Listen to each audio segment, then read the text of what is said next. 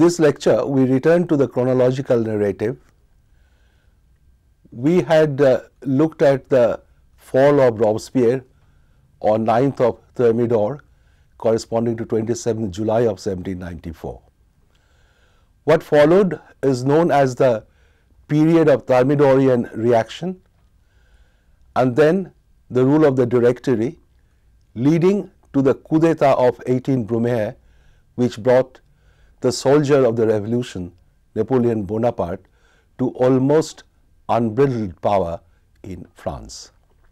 How did this come about? How one attempt at centralization of power by the Jacobins was followed by a return to the principles of 1789 and then led to another centralization that many of the revolutionaries did not quite bargain for. We try to understand how the revolution was brought to a close by the coup d'etat of 18th Brumaire.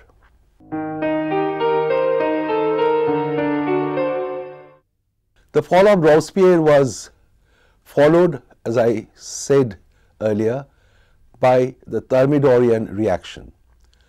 The name obviously derives from the month of Thermidor according to the new calendar, and it was on the 9th of Thermidor that Robespierre, Couthon and Saint-Just were arrested and guillotined the next day.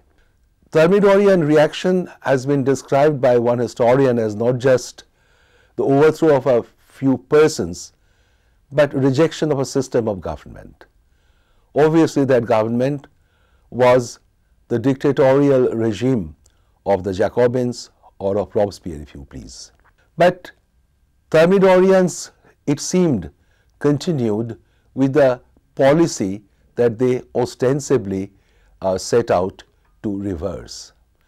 Terror, sometimes referred to as the White Terror of the Thermidorian, characterized the earlier terror of the Jacobins.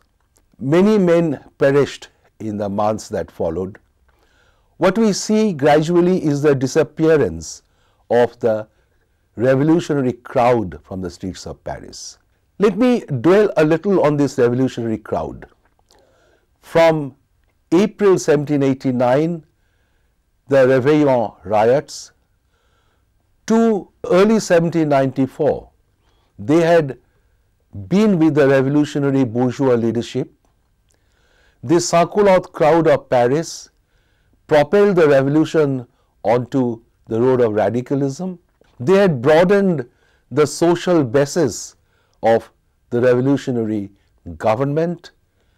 They forced the bourgeois leadership to introduce a controlled economy, to accept the obligation of the state to support the poor and the indigent.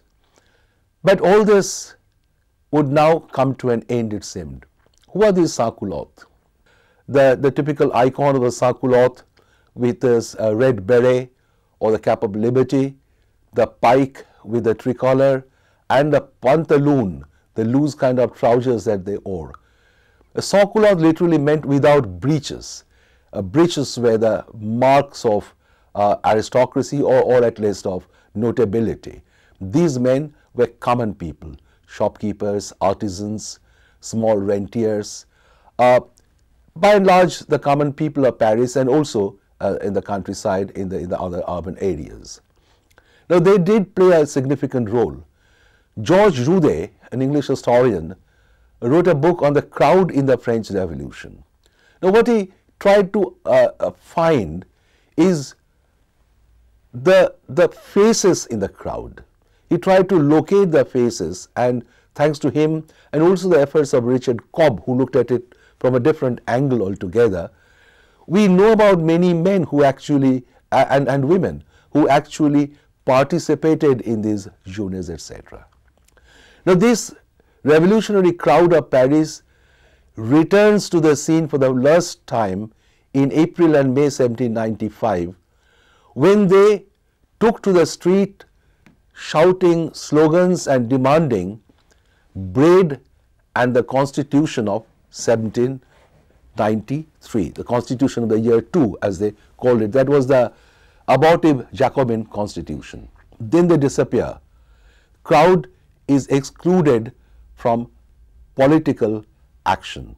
They return to Paris in 1830 and 1848 during the two revolutions, in 1871 during the Paris Commune, and finally some historians have argued in 1968 when de Gaulle was brought down from power. But with their disappearance, the Thermidorians tried to consolidate their regime. The old moderate bourgeois leadership, those who would not have minded a constitutional monarchy but were happy with a moderate republic, returned to power.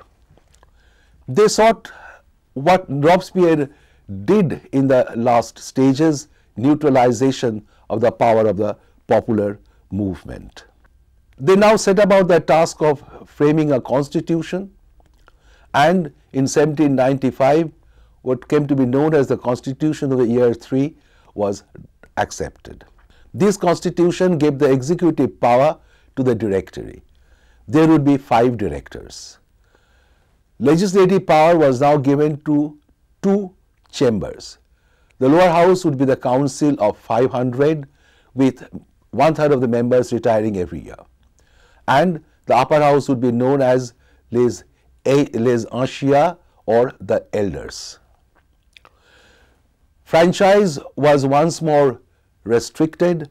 Only about 40,000 people constituted the pays political, that is, the political nation. The property owners' republic, it appeared, would now be restored once more.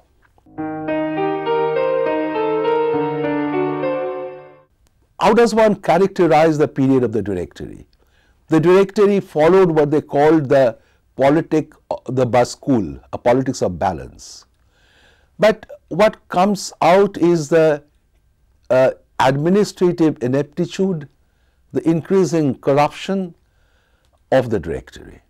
And this did not allow them to concentrate on solving the problems which continued. There was a war going abroad, and it is a war that demanded the attention of the directors. Tim Blanning has said that the Girondins now returned to power, and I'm to quote him, the Girondins now wanted to take the continent with a reckless abandon. The Girondins were also seeking to restore the politics of the possessing classes. This is what led to the gradual exclusion of the people. The war also meant that it was necessary to keep the army supplied and an increasing dependence of the Directory on the army. Let us look at this very briefly. Currency had all but disappeared. The Directory tried to reintroduce the metal currency, and it was made possible because of certain conquests which were made during this period, particularly the invasion of Italy and the campaigns in Italy. Price was still continuing to rise. There was a persistence of a counter-revolutionary movement in certain parts of France, particularly in the Midi region. This had the strange nomenclature. It was called the chouannerie. Chouan actually was the hooting of the owl, and these counter-revolutionaries who were dispersed would simulate the hooting of an owl as a signal for congregation. There was the fear of radicalism as well. The elections which came increasingly every year seemed to return both royalist deputies and Jacobin deputies in increasing number. So the Directory at a level was always wedged between a royalist fear and the fear of the Jacobins. This at a level also limited the options of the Directory, and given their nepotism and corruption and ineptitude, it was unlikely that they would be able to deliver France out of the continuing chaos that the people continued to experience. The war had certainly gone in favor of France, as I said. Between 1795 and 98, France had crossed the boundary, and now the conquests were organized into associated republics. In Holland, in Switzerland, in Italy, these associated republics came up. Italy's campaigns also, as I noted earlier, brought in a good bit of plunder to fill the coffers of France. Now, the rise of Napoleon Bonaparte during the Italian campaign also brought the Directory into some kind of a symbiotic relationship with him. They would increasingly depend on Napoleon and on the generals, in a manner of speaking, in order to sustain themselves in power. And this they did by executing what in common parlance historians would refer to as coup d'etat. There was first of all the coup d'etat of Vendémiaire. Vendémiaire, that was in 1795, when there was a new law which said that it was a royalist uprising against the decision to allow the 2/3 of the outgoing assembly to continue. Royalist sections of Paris tried to organize what was a disjointed kind of uprising, and it was Napoleon Bonaparte who dispersed the crowd with a whip of grape shot, as it was known. Napoleon had numerical inferiority, but with clever generalship, he outmaneuvered the royalist uprising. Then came another coup d'etat in Fructidor. Now, Vendémiaire, Fructidor, these are all new months in the revolutionary calendar. The coup d'etat of Fructidor, that is September 1797, led to the annulment of the election of 177 deputies suspected of having royal sympathies. At the same time, in 1796, radicalism reappeared in the person of Gracchus Babeuf. Babeuf was a minor Jacobin administrator and a militant revolutionary of the earlier period. He was disillusioned after the fall of Robespierre and did not quite like the way popular movement was sought to be neutralized even by him. Babeuf wanted to stage another insurrection, another revolution, if you please, in order to capture power. He named it the conspiracy of equals.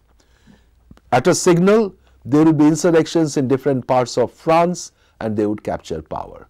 But this did not continue for a long time.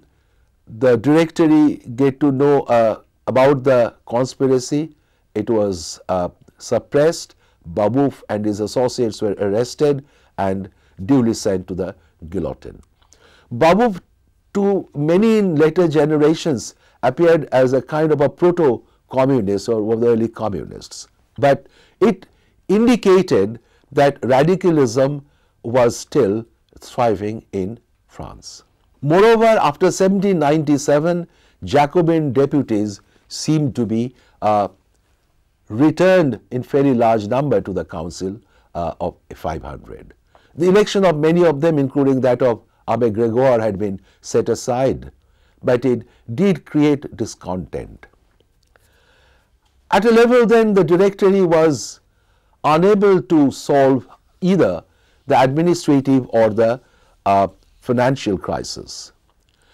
They did some good work. For example, at the front of food supplies, they kept the city supplied, they kept the army supplied, but the fall of the value of Assignat was disastrous indeed by now. And there was even a partial bankruptcy a few months before the Directory was to fall. There was some improvement in trade. Protectionism was widely practiced in order to encourage France's industries, and there was some improvement in communications. But politically, the Directory failed to acquire roots, and with increasing number of hostile deputies being returned, Directory felt very unsure of itself and increasingly were dependent on these generals. The generals were not very long to detect this dependence and indeed thought of using them. And the one gentleman who did was Napoleon Bonaparte, as he was being solicited by the various factions amongst the politicians. A solution to the crisis, it seemed, could come if Napoleon could be utilized by the politicians. Now, men like CS, who had become a director, were working in that direction. Napoleon, after the return from the Italian campaign, was sent to the Army of the West for a while, but then at his own suggestion, he was sent to Egypt. He returned from Egypt and a conspiracy for a coup d'etat had virtually been hatched during this time. CS and Ducos, two of the directors, they were party to this conspiracy, and Barras, another director, agreed to remain neutral. Talleyrand mediated in the hatching of the conspiracy between CS and Napoleon. The three directors resigned and the other two were arrested. Lucien Bonaparte, the brother of Napoleon Bonaparte, was made the president of the Council of 500, and the appointed day came on 18th of Brumaire, 1799. Brumaire is also the name of a month according to the new revolutionary calendar. The meeting was shifted from Paris to Saint-Cloud, the palace of Saint-Cloud, because of a suspected Jacobin uprising in Paris. Napoleon on 18th Brumaire surrounded the council house with about 4,000 or 5,000 soldiers. His brother was inside. Napoleon then raided the assembly chamber with his guards. Lots of members objected to this. They rushed towards him shouting slogans. It was at this point that Lucien Bonaparte came out of the chamber, called in the guards, and the soldiers forcibly ejected the members. The coup d'etat of 18th Brumaire was carried out. Executive authority was now entrusted to a three-member consulate. Napoleon was to be the first consul only. CS and Ducos would be other consuls. CS had put forward his theory of constituent sovereignty long time back. He now proposed a new constitution on the basis of authority from above and confidence from below. But it seemed, as Markham has said, there were not one coup but two coups d'etat on 18th Brumaire 1799. One that was devised by the politicians, where they thought of using Napoleon in order to come to power. But the second was executed by the Napoleon, where he turned the tables on the politicians of the Directory and arrogated all power to himself. In 1799, he was the first consul. The constitution was duly adopted of the year 7. In 1802, he made himself the consul for life, and a new constitution was made, that of year 10. And then in 1804, he made himself the Emperor of France, and a new constitution, again that of year 12. All these constitutions were overwhelmingly endorsed by the people of France.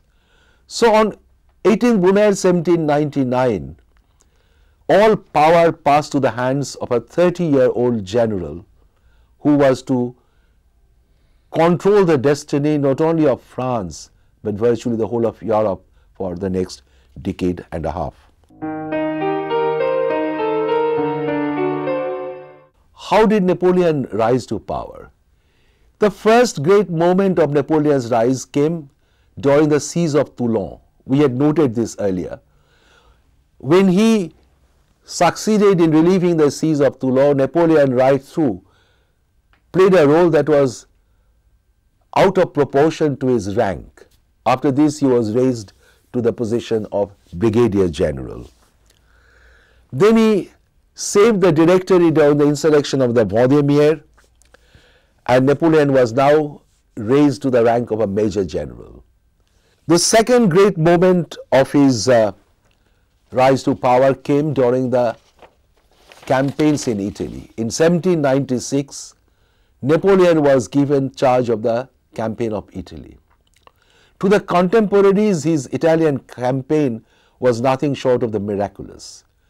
12 victories in as many months. He had introduced a new blitzkrieg.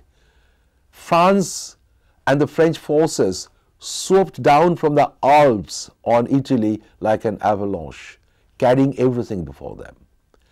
It was a new generalship. It was a new strategy, a new tactic. In short, a new kind of military maneuvering that Napoleon had introduced. And the success was attributed to the genius of the leader. After this, Napoleon did not really turn back. Napoleon also did take steps to attach the army personally to him. He paid them in hard cash rather than in inflated currency notes, and he earned the gratitude and loyalty of the soldiers that lasted beyond his fall and turned him into a legend. A third point was that Napoleon was using political power independently of the Directory. During the Italian campaign, the way the conquered territories would be reorganized, and also the final treaty that was signed with Austria, or the preliminaries that he signed at Leoben, were all done without any reference to the Directory. And in this way, Napoleon was testing the ground and very successfully did this. We have seen earlier that during the Fructidor also, the Directory was dependent on him and he had bailed them out. The final factor that helped Napoleon's rise to power was the weakness of the Directory.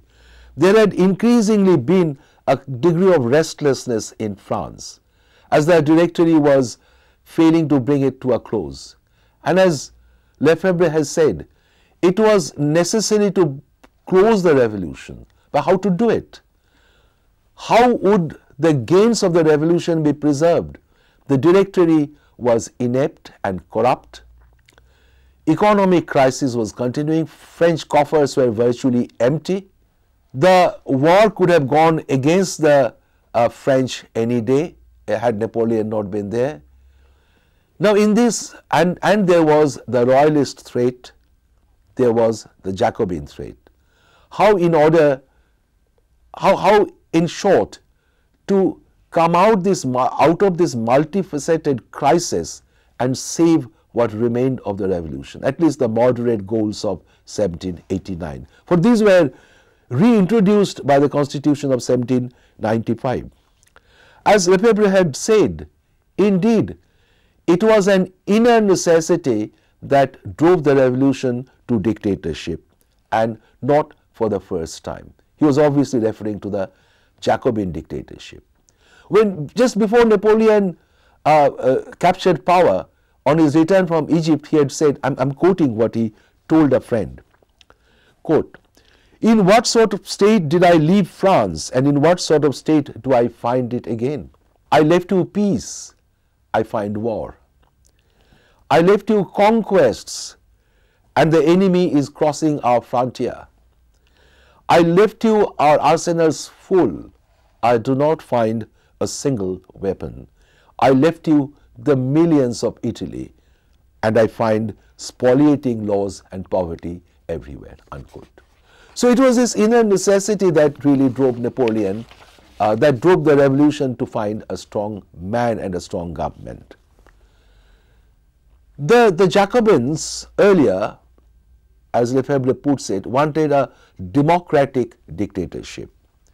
But the men of 1789, who now sought what what Lefebvre calls a bourgeois dictatorship, they could address themselves only to the army, excluding the people as they did. When they found themselves under an entirely different dictatorship, it was too late and resistance was almost impossible. It was now widely believed that Napoleon could be the savior. Napoleon could save France from both the royalist threat, the invasion from Europe, and the Jacobin danger. He, in short, became the bulwark of the society. Tocqueville had long time back said that there were two ways in which the revolution could be brought to a close. A, through personal interest, B, through national glory. And as he commented, neither led to liberty, but both to Napoleon Bonaparte.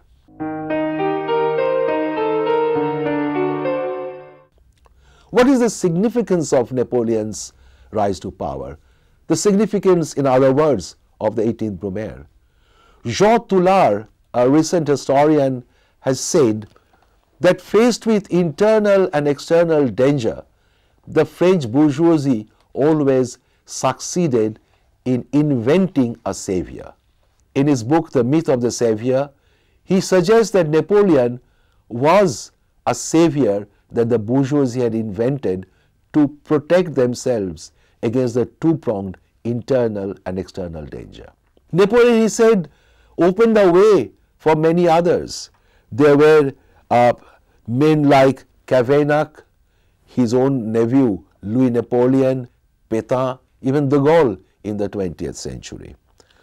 Now, as I'm quoting from Toulard, quote, "And because the bourgeois' principal virtue is ingratitude and its major defect lack of courage, the separation of the savior from his inventors has more often than not come through in a national catastrophe. Usually the savior bears the responsibility. The savior appears out of tragic circumstances, a coup, a revolution, or a national defeat. He disappears in an apocalyptic atmosphere. In all this can be seen the consequences of the disappearance of the principle of legitimacy, on which the old monarchy was based before 1789. Napoleon is the archetype of these saviors who are landmarks in the history of 19th and 20th century France." Unquote. Why did they want to do this? The sale of the biens nationaux, the confiscated property, had benefited a section of the peasantry and the bourgeoisie. Many in the upper and middle levels of the bourgeoisie had benefited from the revolution through speculation, by indulging in trade, through the purchase of land, and they now wanted the revolution to be brought to a successful conclusion. It was an alliance of the bourgeoisie and a part of the peasantry. They could now have this done around one man and around one principle. The principle was already known, that of property. The man was now found, Napoleon Bonaparte.